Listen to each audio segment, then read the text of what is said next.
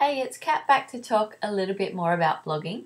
And what I thought we'd start with is first of all answering the question of what is a blog. So if we have a look at a few definitions, we can look at dictionary.com, and it defines a blog as a type of online diary that someone makes available to other people on the internet. I'd agree with that. I'd say there's probably a little bit more information that we need to know, and I think that wikipedia.com adds a little bit to that by saying that first of all, blog is a shortening for the term weblog, so it's kind of like a logbook. So a blog is a discussion or information site that's published on the World Wide Web, consisting of discrete entries called posts that are typically displayed in reverse chronological order, so the most recent post is first. So it's important to remember that it is some kind of a diary and it is in reverse chronological order. So before I give you some examples of some blogs, let's talk a little bit about why people blog. Blogs are for fun, for education, for profit. They're for commenting on a particular subject. They can be for advertising. They can be educational resources, which are typically called an edu-blog. And they can also just be an online diary. But before you actually set up a blog, you have to have a clear understanding of what it is that you want to blog about, and make sure that you come up with some ideas and come up with a bit of a theme.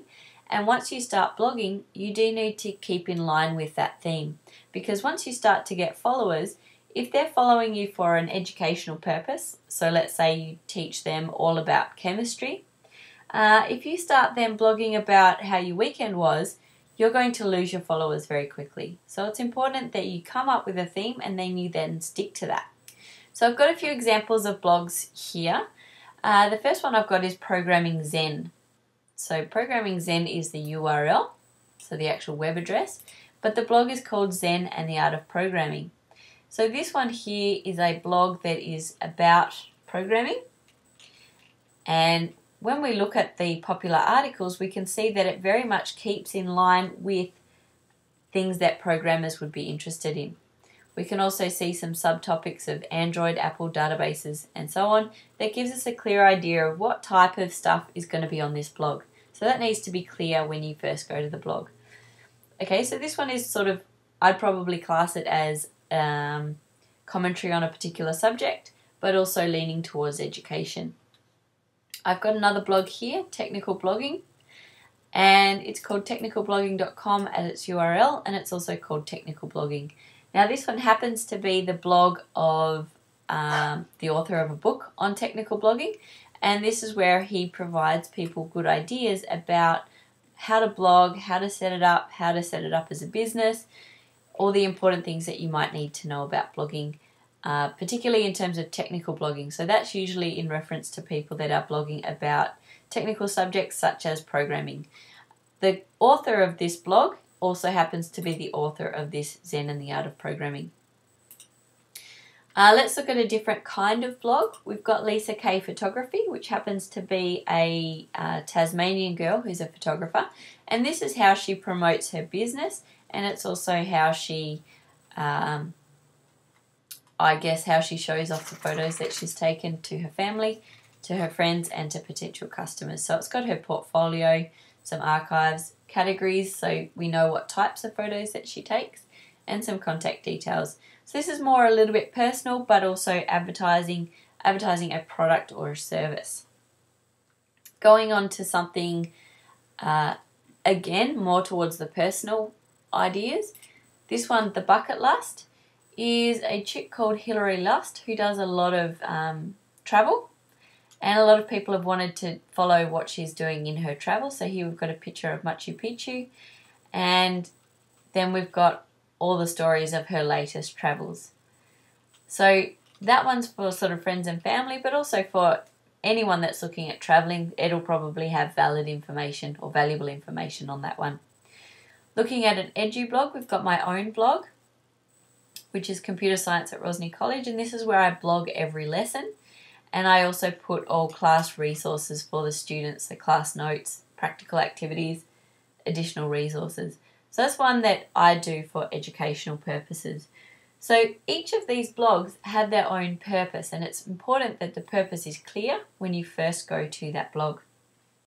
Once you've picked your theme and you've decided on what you want to blog about, and you've had a bit of a think about what kind of look and feel that you want to create, you then need to pick a tool to use to create your blog.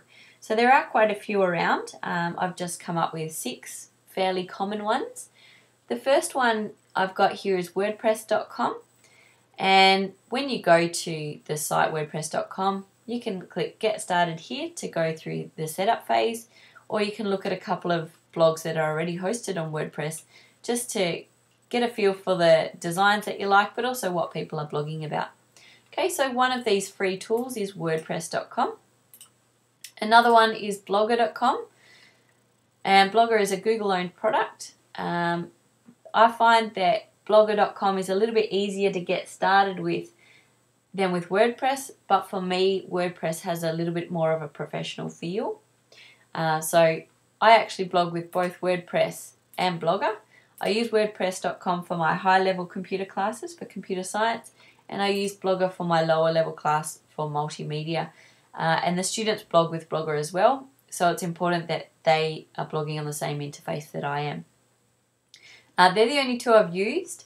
Some other ones that I know of are Tumblr.com and LiveJournal.com, Typepad.com, and Posterous.com.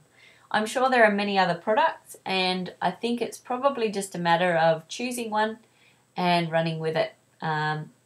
Probably have a look at some blogs that are created with those different sites if you can. It might help you decide which interface you're going to prefer. I like WordPress.com, but it's, you've got to figure out what's going to work for you. Then pick it and then go through the sign up process. So I'm going to create 2 more tutorials. One is going to go through the basic sign up process and setup process of a basic blog with WordPress.com. And I'll also do one with Blogger.com, just so you can have a little bit of a look at the process of setting up a very basic blog. All right, stay tuned.